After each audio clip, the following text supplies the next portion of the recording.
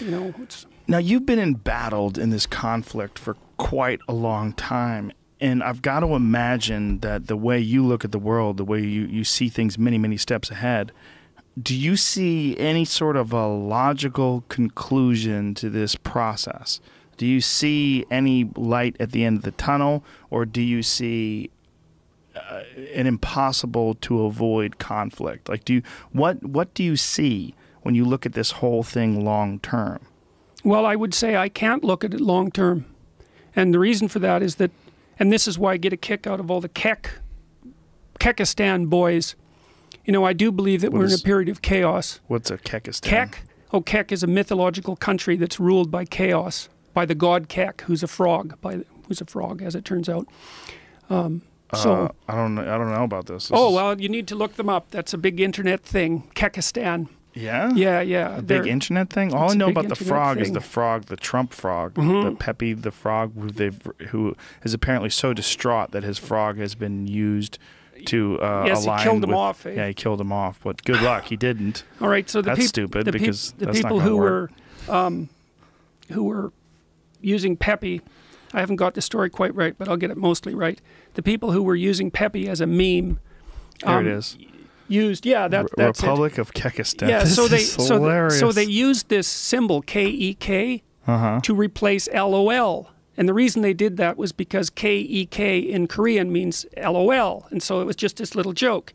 Kek, K-E-K. Well, then somebody found out these were people who were using Pepe, remember. It's a frog. Then people found out that Kek was an Egyptian god. And he was a frog. And he was between categories. Sort of like a transsexual, by the way. He was between categories. And so now they have this Republic of Kek, and it's ruled by this Egyptian god whose name is Kek, who's a frog. Hold on, go back. Don't keep changing this. Jamie's doing this in the background while you're talking, but look at this.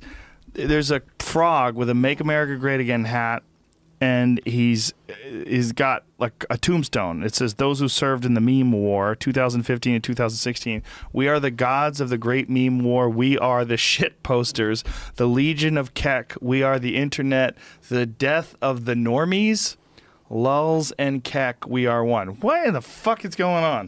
That is the question. And that's the question you asked me. And my answer was, I don't know. We're in a period of chaos. We're in a period of chaos. And in a period of chaos, the time horizon shrinks because the outcome is uncertain. Well, this seems to be truly embracing chaos. I mean, just that statement, the frog, the Donald Trump thing with the hat on. This is one of the things that seems to me to be a reoccurring feature in this whole chaos ballet that we're watching play out, is that people are enjoying the fact that Donald Trump sucks as a president. They don't feel threatened by it. They like it. And they don't like it because they want to burn this motherfucker to the ground and torch this thing, and like a phoenix we'll arise from the fire. No, it's not that. It's that they are enjoying that it's falling apart. This is why we are the shit posters. Do you know what shit posting is? Yeah. Jamie, explain shit posting. You're really good at explaining it. Yeah. You do.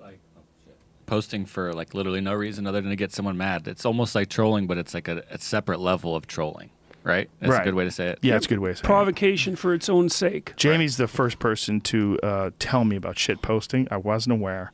Till about what, a year ago? Yeah, I think it was, right around about pre-election time. I did not know.